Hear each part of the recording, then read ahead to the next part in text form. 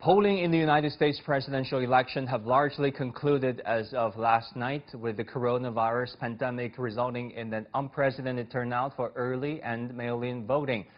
It has been a wild ride, but will voter survey reflect the final results? With experts saying chances for violence and unrest will climax around this election, has anything happened yet? And with half of the population showing lack of faith in the electoral process and widespread political polarization, how will this election affect American politics in the coming months and years? To answer these questions, I'm joined by Reifowitz, Professor of History at Suny-Empire State University, and Zhan, Research Fellow at Chinese Academy of Social Sciences. Gentlemen, welcome to the program. Let's talk about, first of all, the state of the race. It looks like Biden is adversing a huge disadvantage and is leading in Wisconsin. He's also leading in Nevada and Arizona. It looks like there is a path to victory, although that has been narrowed. What do you think, Ian? Well, at this point, it looks like Joe Biden will be the next president. Most importantly, because he has appears to have won in Arizona, and because he has won in the Nebraska extra congressional district, the Nebraska 2nd congressional district, that gives him a path to 270 electoral votes, along with Michigan and Wisconsin, that he can get to even without Pennsylvania. Having said that, Pennsylvania also looks solid for Biden. The overwhelming majority of the votes to be counted will be Biden votes, because they'll be mail-in votes, and they'll be largely from Democratic counties. Georgia also still might well go to Biden. According to the estimates, he's got a better chance of winning in Georgia than does Donald Trump, because most of the outstanding votes are from Atlanta and other Democratic areas. So it looks solid for Biden. Even in Michigan, where Trump holds a very small lead, there are well over 500,000 ballots to be counted, and they're almost certainly going to favor Biden by enough for him to overtake Trump in Michigan. So right. It even looks if solid, Biden, right. Even if one gives Georgia and North Carolina and even Pennsylvania to Trump, and Biden takes Arizona, Nevada, Michigan, and Wisconsin, he still will have 271 votes. Yeah, because of that Nebraska congressional district, and I believe the Maine congressional district also would put him at 271, correct. So he doesn't need Pennsylvania, and that's important, because Pennsylvania really is the place where Trump is able to make the most trouble, so to speak, with lawsuits, because it's going to be counting for a couple of days. The fact that he doesn't need Pennsylvania means that the lawsuits won't scare people as much, because Biden won't need Pennsylvania. Plus, he's trailing by Trump with over 20,000 votes. That is quite a challenge over there for Biden to overcome. Professor Zhan, let me go to you. Trump tweeted Wednesday that, quote unquote, we're up big, but they're trying to steal the election. We will never let them do that. Votes cannot be cast after the polls are closed. Also, he declared victory. He said we did win, and he's asking the Supreme Court to stop counting the votes, and the votes coming after 4 a.m. What do you make of that? Well, first of all, it's illegal to stop counting. I mean, this is American law requires to count every vote and to take in every vote and to have the final result. So whatever Trump is saying is illegal, and also whatever he's saying, he has said that for a long time while he was campaigning. So this is not something new. We've been expecting that, and actually, if you look at the past couple of weeks before the election, both parties' officials are coming out and denying that they will not recognize the final result of the vote.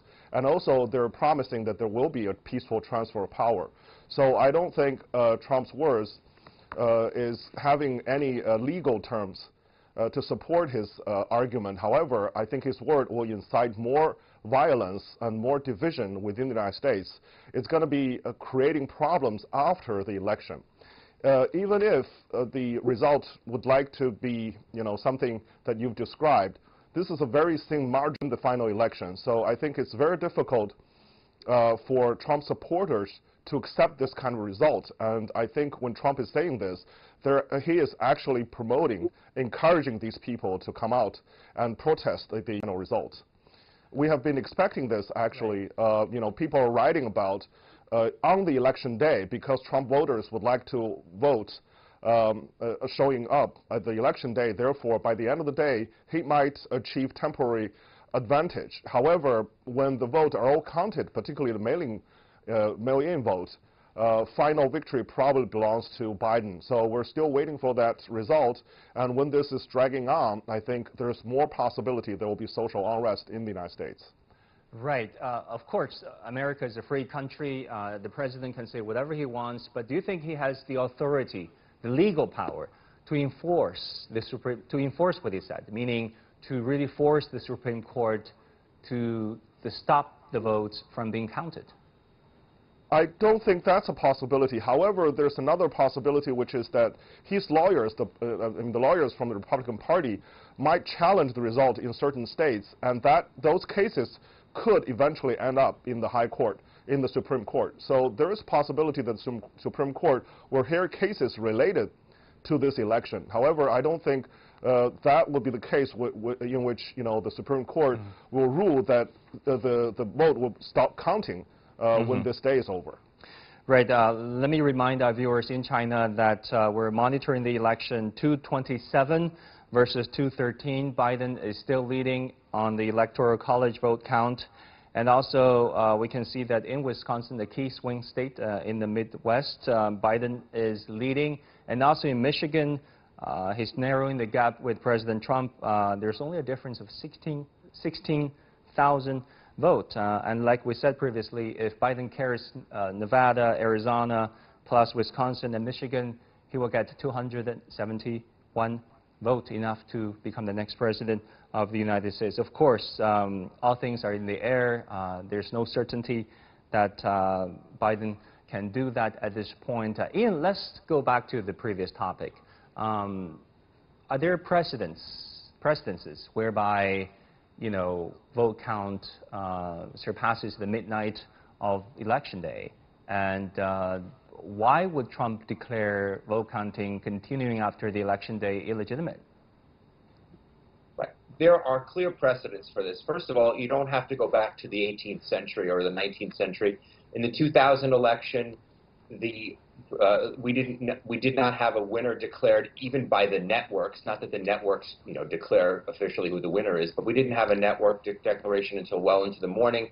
Your viewers might remember Florida was initially called by the networks for Al Gore. Then they took it back. Then about 3 in the morning, I believe, they called the presidency and Florida for George W. Bush. It's not unprecedented at all. And if you go back further into our history, there have been many examples. There's the famous photograph of President Harry S. Truman holding up the newspaper, a newspaper from Wednesday morning that said, "Dewey defeats Truman." So, of course, there you had an example where, you know, people, I guess, went to bed assuming that Dewey had defeated Truman, and there was a newspaper that said Dewey defeats Truman, but, of course, Truman defeated Dewey. There are countless other examples. In 1916, Woodrow Wilson went to sleep assuming that he had lost the presidency and woke up the next morning having won it because California's votes came in. So long before technology, it was fairly common that people did not know who the president was on election night. But 2000 is the best example. This is not unprecedented. Donald Trump has no authority to stop the vote count. The Supreme Court allowed the Pennsylvania to count ballots that came in up to 3 days after the election was over, as long as they were postmarked before the election. That's also very common. Military ballots have come in traditionally a day or 2 or 3 after the election because they're obviously mailed in from overseas. If it had not been for late arriving military ballots in Florida in 2000, George W. Bush would not be president. So even the Republican Party knows that ballots that come in after Election Day, as long as they're postmarked properly, should be counted. In fact, in Florida in 2000, the Republicans fought to have votes that were not postmarked properly still counted, and those votes were counted. And numbers suggest George W. Bush would not have been president had he not gotten those votes that shouldn't have been counted. So there's no way that Trump is going to be able to say that those votes should not be counted. It's impossible. Yeah, he says whatever works in his favor, I suppose. Professor Zhao, how do you look at this? because President Trump took issue with mail-in voting, and there are a lot of those this year. Why would the president make mail-in voting an issue? Because today he also declared that there has been voter fraud on the American public. Well, because it's clearly for the reason of COVID-19, because of the spread and this uncontrollable spread of COVID-19 in the United States, a lot of people cannot participate in the personal vote at the voting day. Therefore, they choose to mail in their ballot. However, because of a lot of those people who do not support Trump choose that option, those people tend to be Democrats. Therefore, Trump really unhappy about this kind of massive mail-in ballot that is more prone to Biden and his campaign. So I think at this point he's made that very clear. For his own political interest, he does not want to view votes by mail and votes by person as equal votes. He wanted to just count the vote by person because those are the people he's encouraging. He's telling them that the COVID-19 is just a big flu or something that should not be paid attention to, and the economy should reopen and people should do business as usual. So I think this is irresponsible to a very large extent, and also this is a very political choice, very much a political choice, to deny the legality of those votes by mail. Ian, let's face it, the Democrats predicted an easy victory for Biden, even a landslide. It didn't happen. There has been a big turnout by Republican voters across the country. And what do you make of that? How divided is the country? Okay, I mean, we don't have the popular vote count yet, so now we're talking about measuring support. But Biden is already ahead by almost 3 million in the popular vote. That will only grow. If you remember, 4 years ago, Donald Trump was ahead in the popular vote on the night of the election, and the late coming votes put Hillary Clinton over the top for the popular vote. My guess is that Biden will end up winning the popular vote probably by about 4%. That is a significant victory in terms of popular support. It's actually, if you remember, in 2012, Barack Obama beat Mitt Romney in the popular vote by a little over 3%. It's just that the Electoral College has, because of population distribution, become even more skewed than it was in 2012. So if you want to say that Biden won the popular vote by more than Barack Obama, which it looks like he will from 2012, that's a pretty strong result for Joe Biden. Having said that, it's not as strong as Democrats expected from the polls. It looks like Democrats will have a tough time winning the United States Senate, which people thought that they would be able to win, although they weren't as confident about that, obviously, as Biden's election. So I would say the Democrats won the election, assuming things play out as we expect. They won it by a solid margin. But on the other hand, Hillary won the popular vote 4 years ago as well. But Biden improved, I think, on her margin by about 2% probably. And I think that's a solid, if not overwhelming result in terms of pure popular support for the Democrats.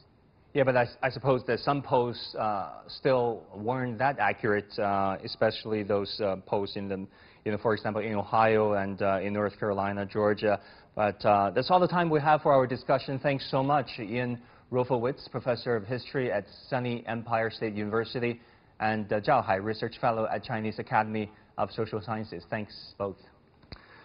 We'll take a short break, and when we come back, China makes public its next 5-year plan. What are the goals and missions of the conference?